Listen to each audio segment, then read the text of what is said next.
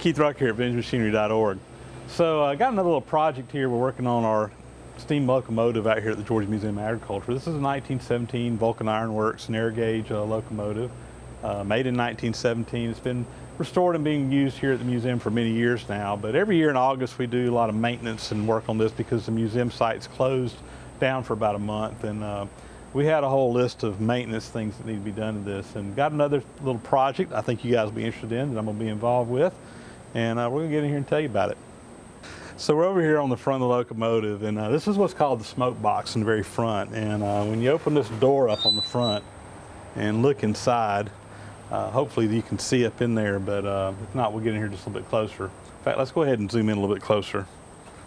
So we're looking inside the smoke box now, and just to kind of orient you and let you know what's going on. So right back here, if you look, we got all these tubes coming out. These are the tubes in the boiler, what they call fire tubes. On the other side of these is the actual firebox where the fire is built, and all the smoke and fire and everything goes up through these tubes and into the smoke box and up through the smokestack up above. So behind this sheet right here, this whole area is flooded with water, and you got all the contact area around these tubes that the heat is coming in contact with the water. So basically here again, coming out of this is going to be smoke, ash, whatever's coming out from the fire. And once it gets up in the front here, it's just going up the smokestack. It's pretty much done what it's going to do as far as heating up the water. But also right here, across the top of the boiler, inside the boiler, about halfway down, there's the dome on the top, the steam dome. And that's where the dry steam comes out.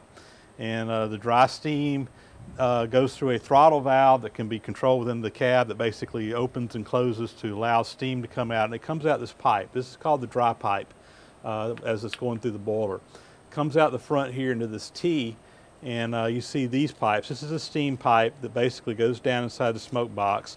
And down here in the bottom, goes to the cylinders. So these are going to go to the cylinders on the right-hand side of the train. Of course, we're looking at it, so it's backwards. And then there's another one just like this that goes on this side, and it goes down to a valve down here in the bottom that goes to the left side of the train, left engine. The problem we've had in here is we've noticed that down here on this bottom joint, there was a steam leak where it couples together. Let me zoom you in on that where you can see it. I think it's out of frame. So we're looking at the bottom of the steam pipe now, where it goes into the casting down to the engines on either side. So down here on the other side, it was leaking steam. There's a little what's called a steam pipe ring right here, and it was leaking around that steam pipe ring, and we were getting a lot of steam inside the smoke box, and it wasn't ever making it. And you could see the white kind of blowing up against the side over here.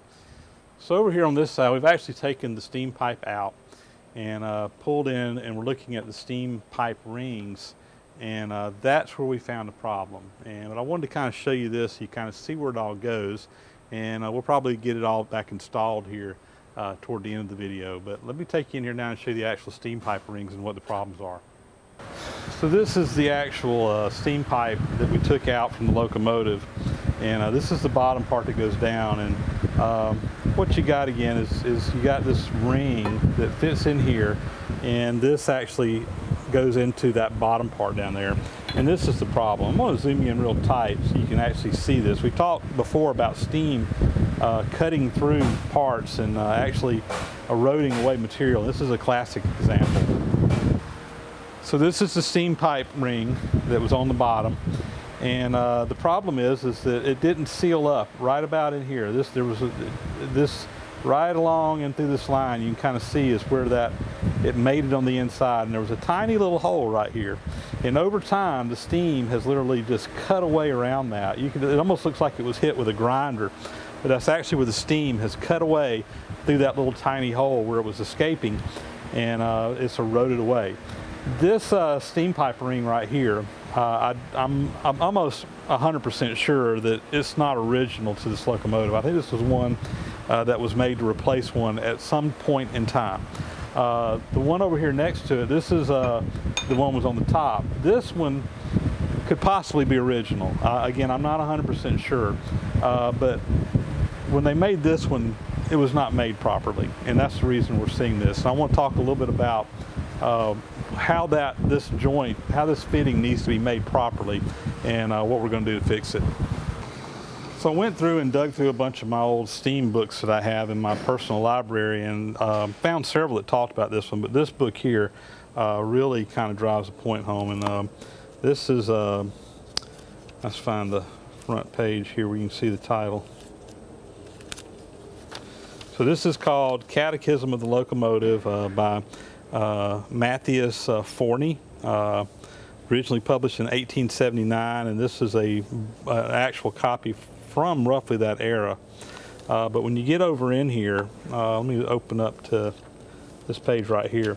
This shows the problem that we've got. So this is just an illustration showing a steam pipe joint where you would basically have two flat fittings that would butt up with one another, and you tighten it up. Well, the problem is that particularly on like this steam pipe that we've got here, is getting these things to line up just right. You can imagine getting it in there where you have two surfaces that are flat that perfectly mate and are exactly right. When you build a boiler and put it onto a locomotive, things just aren't going to line up perfectly. And then you've also got the issue that as you fire that locomotive, you're going to have expansion and contraction based on the temperature, and these joints are going to be actually moving around to a certain extent. So to get around this problem, what they came up with is that instead of having a flat joint, they would actually put a radius in here, and you can kind of see the dashed line there. And this kind of makes a ball and socket type joint, and that allows for that to self-align and move around. And then they went a step further from this design, where it was actually machined into the parts, to where they put this, what they call a steam pipe ring in here, where you have that same ball and socket on one side, but the back side is flat. And what that allows you to do is you can actually move it around and position it in that ball way, but on the back side here, where you have this flat surface, you can also, that can move around. It doesn't have to be perfectly aligned, so you can move it around a little bit to get it where you have alignment in both directions. So the steam pipe ring is where our problem is.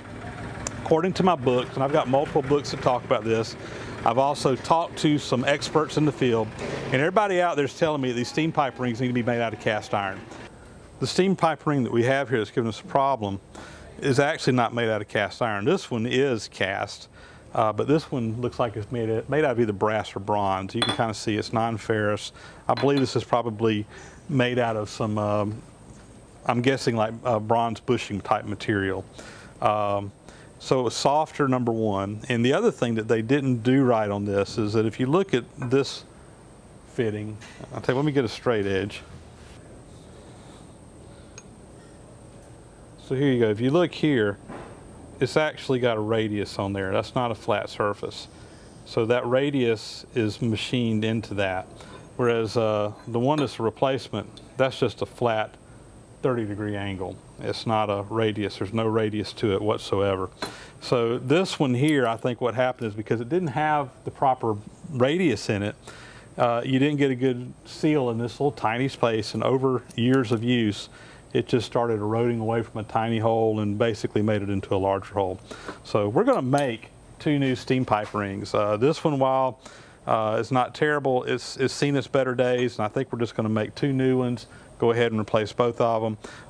You know, this one here is a little bit thicker, and I think you could do that depending on how much room you needed. That's one of the nice things, is that you can machine these down to make them thinner or larger depending on your actual needs. Again, getting in there and finding what you need and just making it work. So we're going to definitely make one, probably go ahead and make two of them, and probably replace both of them when we do it. At the same time, before we can do these, we're going to have to get in there and rework those surfaces on the inside to match this radius, to get it back to a fresh surface, and we'll probably do that by lapping. There's really about the only way we can get it done, because we can't take anything off in there without major undertaking. So there's the problem. There's a little bit of the background. Now let's get to our solution, making some new steam pipe rings. So to make these new steam pipe rings, we acquired us a little billet here. This is ductile cast iron. This is extruded material. It's not truly cast, but the material is basically cast iron, and then ductile cast iron. Which the difference between ductile and regular gray cast iron is that there's some additives in this ductile that just makes it a lot stronger, a lot less brittle and less likely to crack or break if you were to drop it or something along those lines.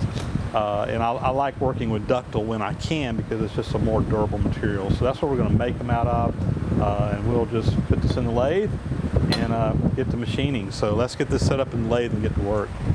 All right, we got this on the lathe, ready to start going with it. I'm going to start by coming in here and facing off the front. Give me a good flat surface on the front.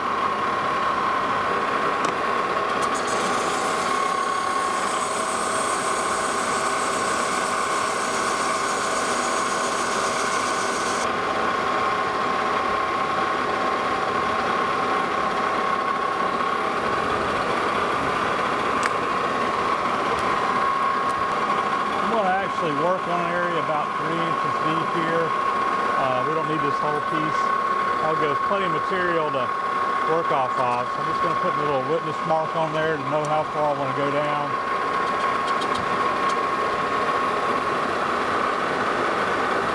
And start machining it off.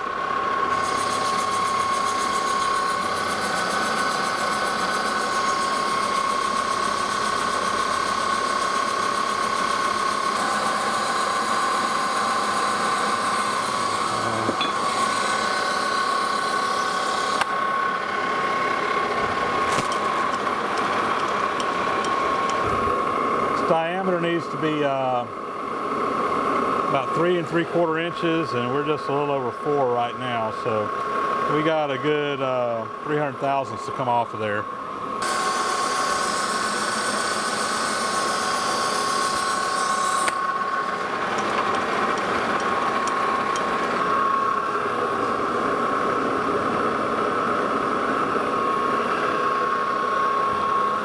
So looking at the originals here, we're about 3" 780.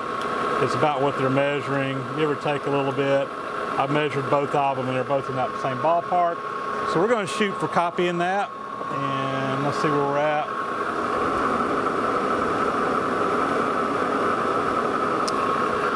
We've got about 65 thousandths to take off.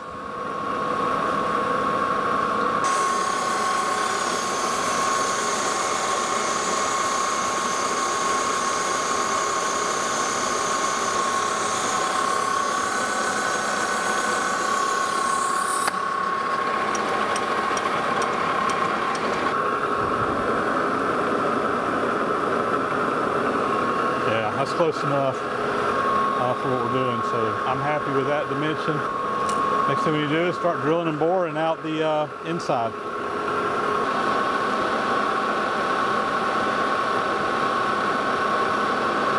That's good enough to start.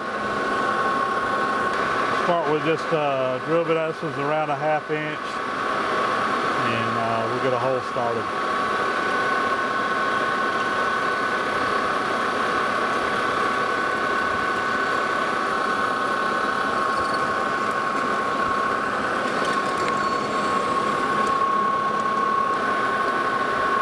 Move up a size drill. This one's about a 1 inch. I think you probably need to slow it down just a little bit.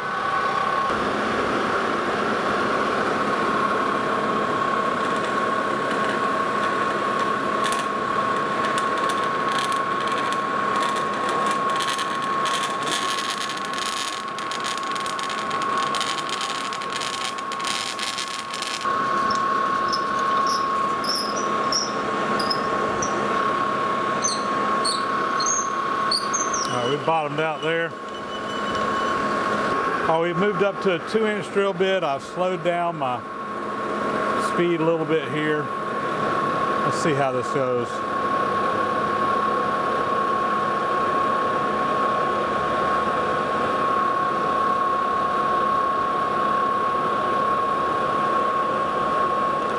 Tell you what, I think I'm gonna do another size in between there. I've stepped down to 1.5 inches. Let's see how this one does.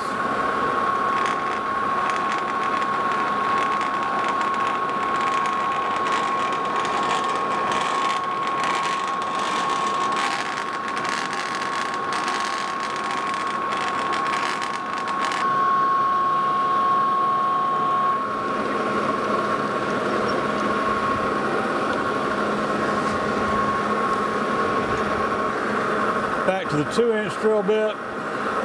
Total size of the bore needs to be 2.5 inches.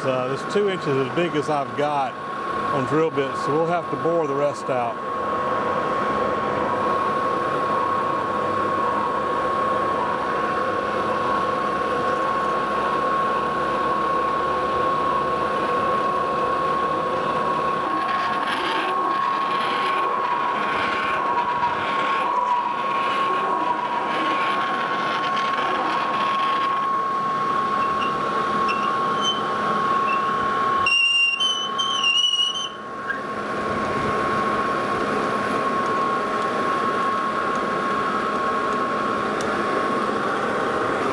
Got our boring bar in here now and ready to start getting this out. We want to take that inside hole to 2.5 inches. So we'll take about 100 thousandths total, 2, 4, 6, 8, 10. So that's a 50 thousandths cut, 100 thousandths total diameter, and pull her on out.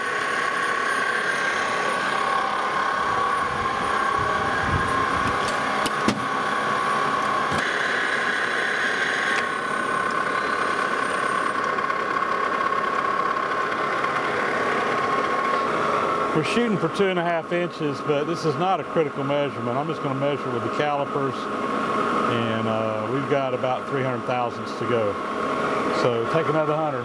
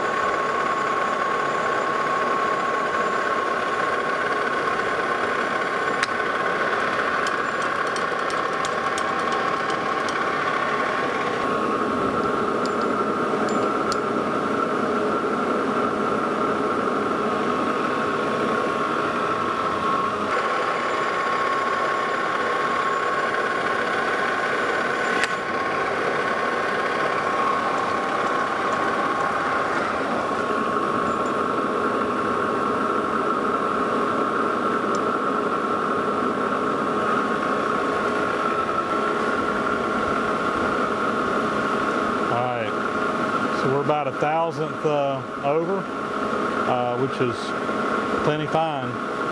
So that's exactly what I was shooting for, actually. So we're good to go there. First, next thing we're going to do is go ahead and machine this bevel on here. And again, I know that we're going to put a radius on there, but it's all going to be based on this 30-degree angle. So we're going to start by just putting a 30-degree straight bevel on there. So I've got my compound set to 30 degrees. And we're going to go ahead and do that by hand.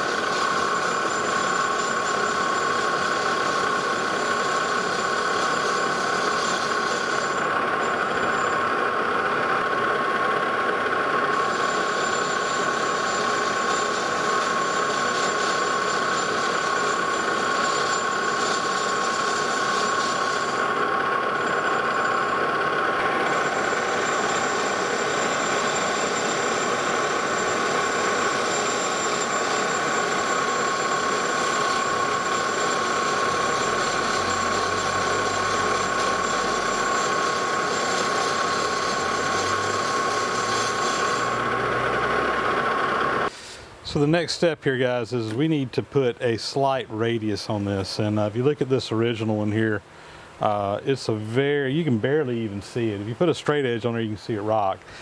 We did some calculations. We took a 30-degree angle, put a tangent basically on these 4 pieces and calculated that radius in CAD.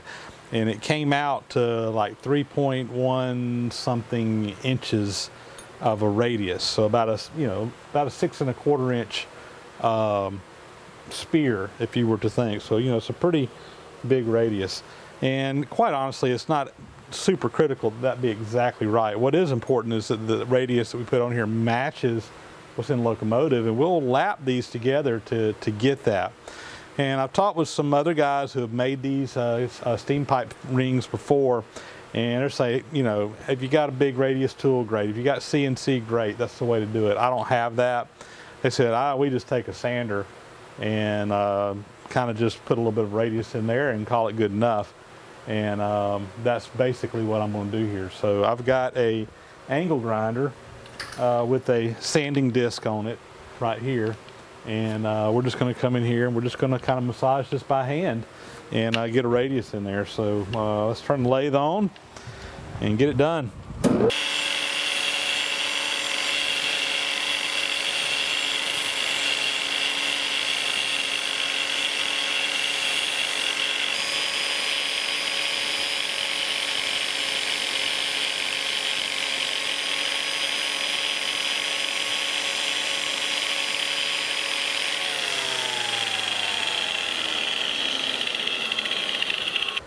I'm sitting here, I can eyeball that angle or that radius very well at my perspective, and that matches pretty darn close to what we got. I'm not real happy with the finish on there, so I think we're going to get some emery cloth and just kind of polish this a little bit. We got a pretty bad nasty burr on the inside there. We need to get that cleaned up. So let me get that done. We're ready to part this off now and have that one piece already. I measured the thickness this needs to be. It needs to be 950 thousandths. So what I'm going to do is come in here with my parting tool and we're going to try to get the front edge of this with the edge of that. And again, this is not a super critical measurement, but I'm just going to lay that across there and we're going to come in until it just touches right there. Come off. I'm going to put a dial indicator down here on the lathe. All right, we got our indicator 0. This is a 1-inch travel indicator, so we're going to 950. That's 100, 200, 300, 400, 500, 600, 700, 800, 950 right there. I'm going to lock my carriage in place and we will part it off.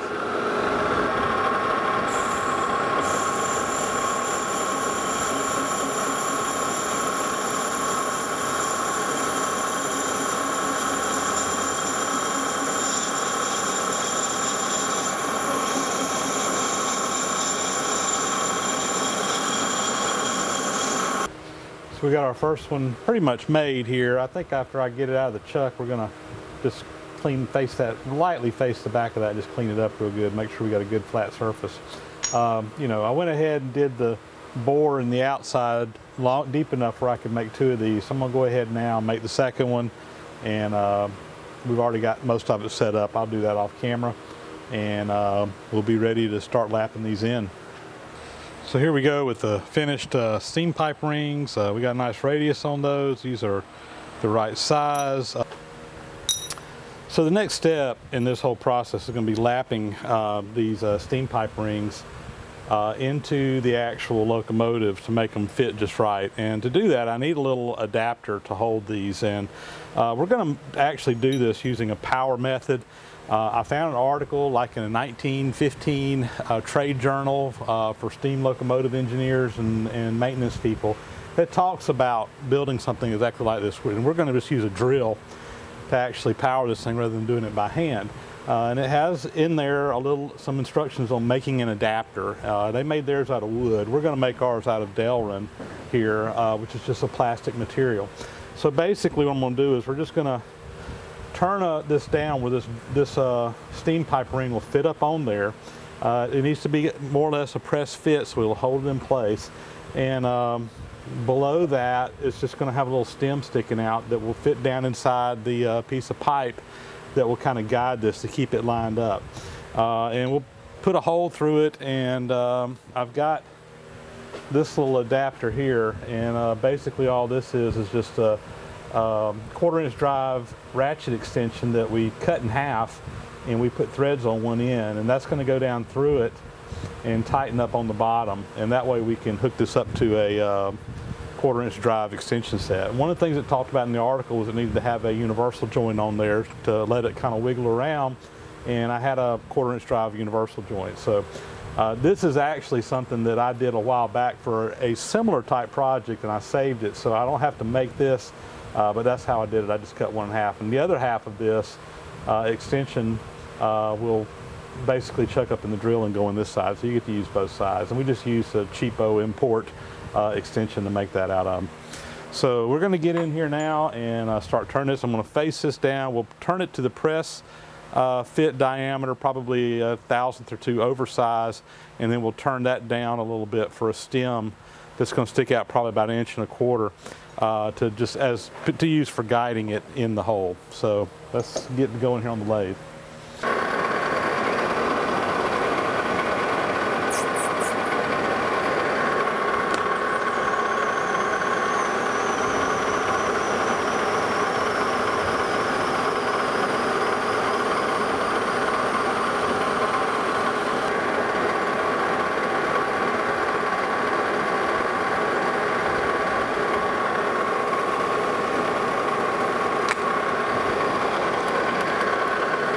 I'm going to speed this lathe up a little bit.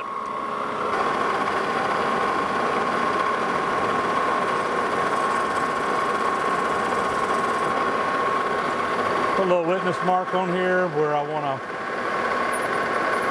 turn up to. The size of that hole is 2.5 inches, so we'll go a couple thousandths over that. We've got about 1/2 inch to remove off this, so probably just do some 100,000th passes and get it down to size.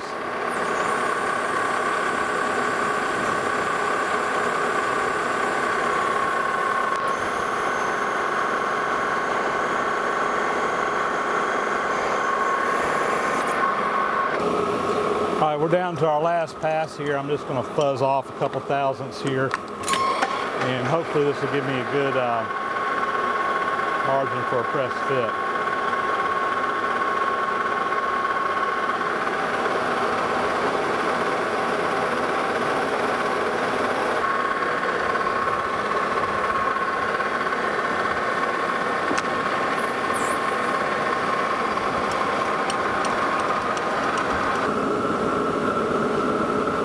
I think that'll be fine for a press fit. I'll be about 2 thousandths over. So now what I want to do is come in here and I want to relieve. I want to come in here, I want that pressed on shoulder to be about 1/2 inch. So I'm just going to put a witness mark there that I can turn to. And we're going to turn this down about 100 thousandths. Make it just a little bit smaller than the actual bore that we're going into, and that will be used to align it in there.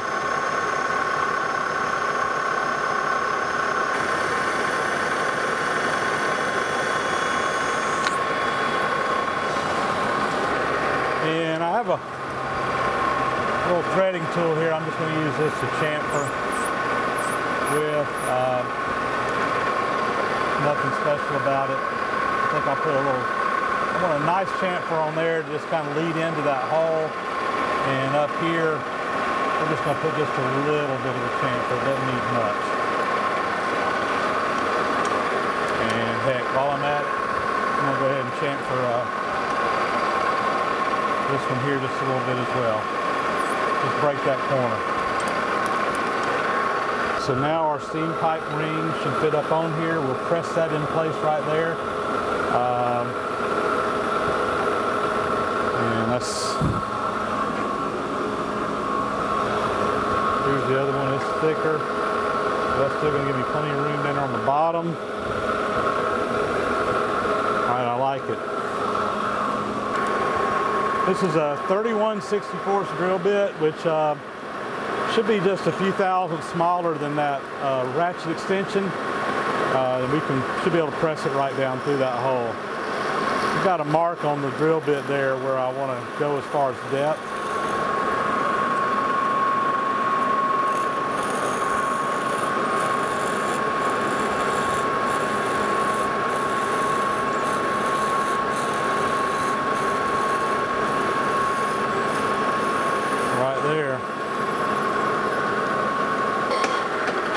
last step here, we're just going to part it off.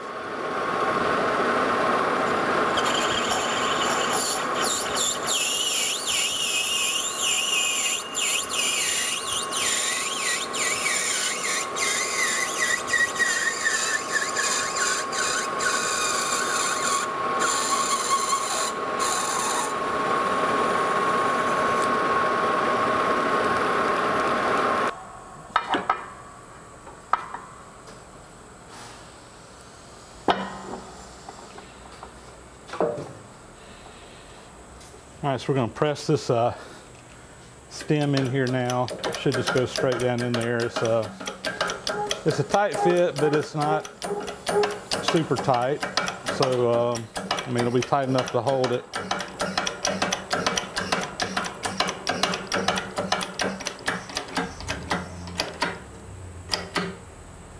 All right. And we'll take a nut and washer, put on the bottom, and tighten that up real good in the vise. So we just dropped the steam pipe fitting over this now, and I'm going to go ahead and press that fitting down in there. Let's see, I think I got enough room right here. And that should be a nice tight press fit on there.